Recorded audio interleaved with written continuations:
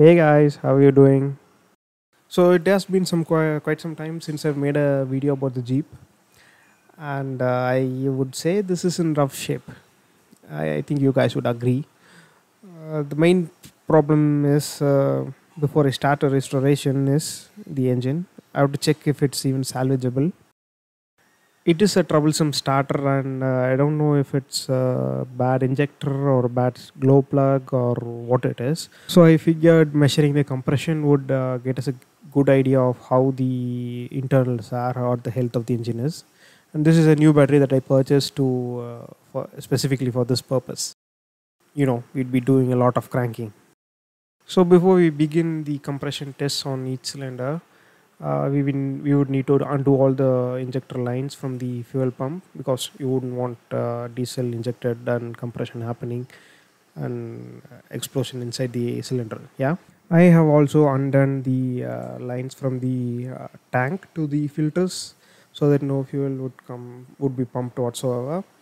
And also this is the fuel injection or the compression tester that I have purchased. This cost me around 3,500 rupees, and this comes with a bunch of adapters for your different ports and gauge. I think a heavy duty gauge to measure the thing. So you can either use this is the glow plug that comes in the engine, and you can either thread one of these adapters into the hole, or you can alternatively use the injection port to get a probe inside and test the compression that way. So this is the adapter that was provided with the kit. So this goes inside the injection port of the in the place of the diesel nozzle, I would say. So I had to modify it a little bit using my lathe to change some dimensions so that it would fit this in the injection port. So this goes in like that, and you'd hold it down with the clamp and using the bolts that came to fasten the injector with. So let me show you how things go together in this particular test setup. Yeah. So the adapter along with the copper washers to seal the port would go in like so. And then come the clamps and this was also provided in the kit. And then you would bolt this down using the nuts that came with the injector nozzle. So in order to have a good seal, you must have a copper washer in between the clamping layer, and also you need it centered, the adapter centered in the hole.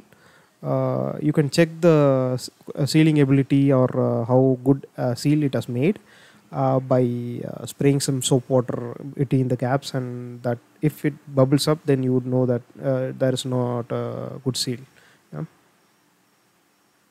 Yeah, just pour it around the injector nozzle and you will see bubbles coming up. I had good sealing in all the cylinders except the first one. First one was a bit troublesome getting a good seal. So in case if I have not been clear, there are two ways to measure the compression. One using the injector nozzle, an adapter in place of the injection nozzle, or the other way would be in place of a glow plug. That's the thing right there. So you just remove it and thread one of these adapters inside, and that would give you another way to do it. In my case, the injector, there was no adapter matching the thread holes of the glow plug, so I had to improvise with the injector nozzle method. In a modern engine, perhaps the heater plug would be more accessible than the injector, and both the modern and the old engines have both these options, and either thing works. You just have to seal the other one good. I mean, in a good way. So this gauge goes over the quick attach adapter that is present on the adapter that we have bolted onto the injection port. Yeah, so that clamps on like that, and now we can crank the engine and we would get a reading of the compression present. It also quickly detaches. So right now it is plugged into the first cylinder, now clamping the battery terminals together.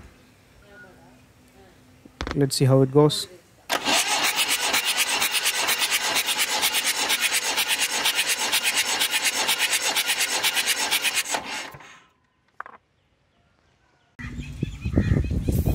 Releasing the pressure for attempt number 2. So we will go through all the cylinders one by one, and we will summarize the results. So with the magic of editing, I have now jumped to cylinder number 4, and this is the second attempt on cylinder number 4. Zeroing the gauge. So let's go.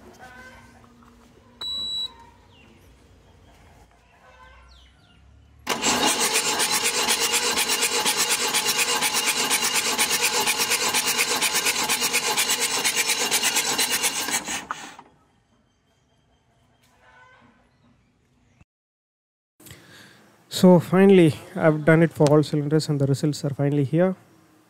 I did do a couple of attempts on all the 4 cylinders. So the speculations I found on the internet were 300 to 350 psi for model B275. This is an international average to B275, as far as I know, and the specs are 300 to 350. But as you can see, all the values I've gotten are in the range of 470 to 500, around 450. 475 would be a mean value, I would say. So all these cylinders have a compression which were far better than the spec value, which I'm a little bit confused about. I couldn't make sense of it. So another thing I did was, before testing the compression, I also used a couple squirts of oil. I squirted some oil inside the cylinder, in order for the whole cylinders to seal better. So that, I think, caused a huge increase in compression. I should have first tested without this oil method. And actually, in later time, I did test it without oil, squirting oil, and still the compression was in the range of 450, 470 psi. So I'm a little bit confused about what I'm measuring, and even if the gauge is calibrated, I'm not sure.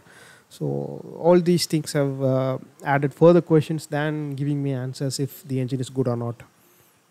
So I don't know what to do next. Just, I think a best way would be to remove the head and measure the bore, and see if the B275 specs match the exact thing I'm seeing.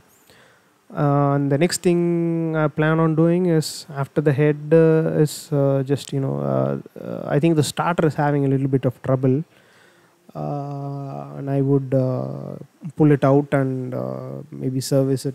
It sticks a lot, when I crank it, it spins, but when I return the key, the self motor still keeps on turning.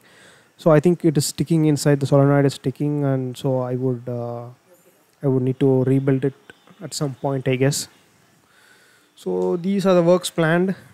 It's been a couple months since I made a video, and I'll try to make sure the next video come a little bit earlier. Yeah.